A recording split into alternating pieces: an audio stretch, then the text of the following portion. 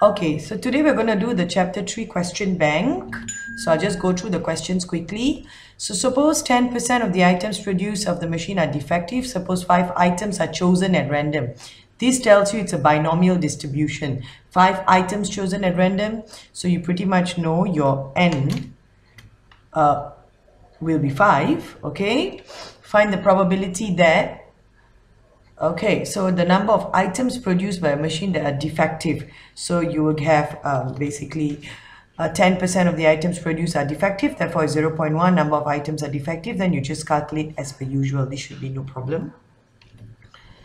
Okay, next slide. Question 2, the number of bacteria per milliliter of liquid is 2. That means 1 milliliter is 2. Okay, assuming it follows a Poisson distribution, find the probability that in 1 milliliter. Why have I highlighted these two? Because they are both same, so you don't need to change. You just write your event number of milliliter per liquid, and then you write your Poisson distribution, and you just calculate as usual. So no issues here as well. Question 3, in a particular factory with a large number of workers, 35% belong to A, 55B, balance do not. So a random sample of 6, this tells you is binomial distribution. They've already given you the sample, the n. Okay, so you can see 6. In this question, they want you to calculate number of workers of trade union A. Therefore, your event will be number of members of trade union A. Okay, with the n of 6 and the p you follow for A. Can you see that? 35%. Okay, so they want not more than 2, less or equals to 2. You just calculate, shouldn't be a problem. Question 4, 10% of the fishes caught of genetic marker QQ in a sample of 20. This tells you is binomial distribution. Number of fishes with the genetic marker of QQ, N is 20, P 0.1. And you calculate everything as usual. Only the last one will be a little different. At least 80% will not have genetic marker QQ. So number of fishes that will not have genetic marker QQ, it will be N still 20, your P will be 0.9 because 0.1 will have. Will not have will be 0.9. So if they want at least 80%, at least 80% of 20, if you take 0.8 times 20, you will get 16. So at least 80% is 16 or more. 16 or more will be 16, 17, 18, 19, 20, 0.95, 69. Of course, you can do it the other way around if some of you want. Okay, but this question, you don't really need to rewrite your event and distribution, so you don't worry about that.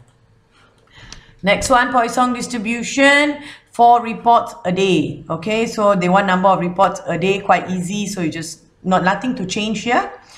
At least 2 reports a day, no report a day, just calculate using a Poisson distribution.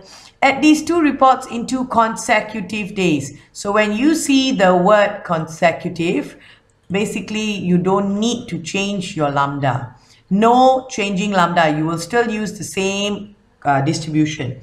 Okay, so you'll find the probability of at least 2 reports in a day first, which you have already done here. So quite easy. So you just take these and you powered it to 2. Why power it to 2? Because they say 2 consecutive days, meaning it's going to repeat 2 days in a row. If they say 3 consecutive days, power of 3. 4 consecutive days, power of 4. Okay, so then you should be able to get the answer after you power it. Okay, at least 5 reports in 2 days. Now this one, the word consecutive is not there, therefore you have to change the lambda. So you rewrite your event number of reports in 2 days. Okay, the Poisson now will be 4 because initially in a day was 4, now will be 8 because 2 days. Then you find at least 5 reports, you should be able to get the answer. All right.